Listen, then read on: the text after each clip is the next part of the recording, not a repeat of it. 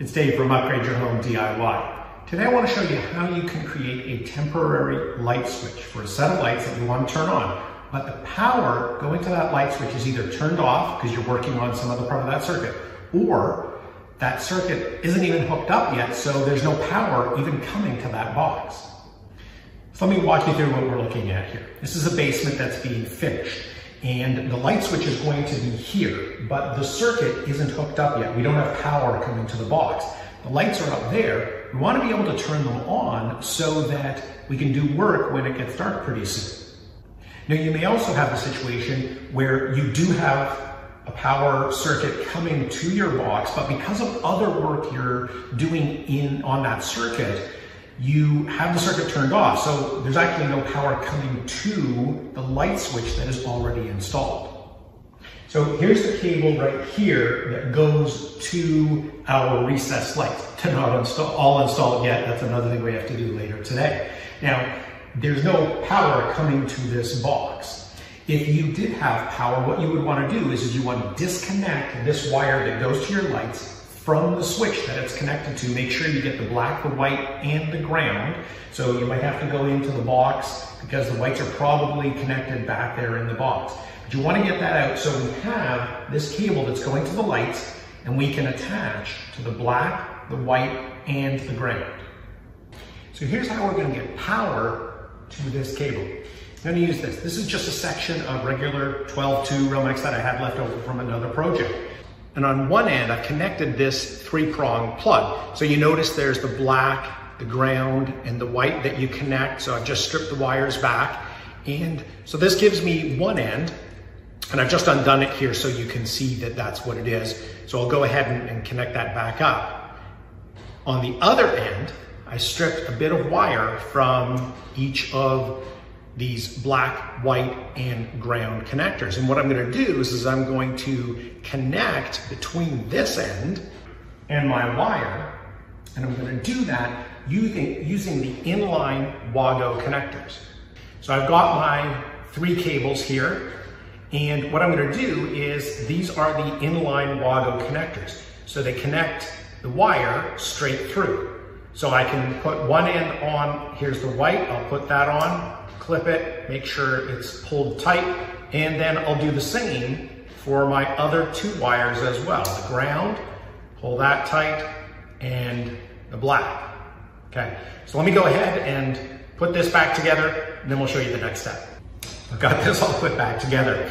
So by having these 3 connectors and the plug on the other end, it gives you the ability to power any wire without having that circuit in the box or somewhere else connected to it. Because you can plug this into an extension cord that's connected to a circuit somewhere else in the house that's already turned on. This is a really handy thing to have around. So I always keep it in my electrical pail. Again, I've got, maybe a couple feet here, just however long you want to carry it, however long you've got a piece of wire around. So we've got the plug on one end, and our 3 connectors with our WAGO straight line connectors on the other end. So now what I'm going to do is I'm going to take this wire that goes to our lights, and I'm going to strip back a little bit of the sheathing and strip the black and the white so that I can connect them to my adapter here. Okay, so I'll go ahead and strip back a little bit of the sheathing here.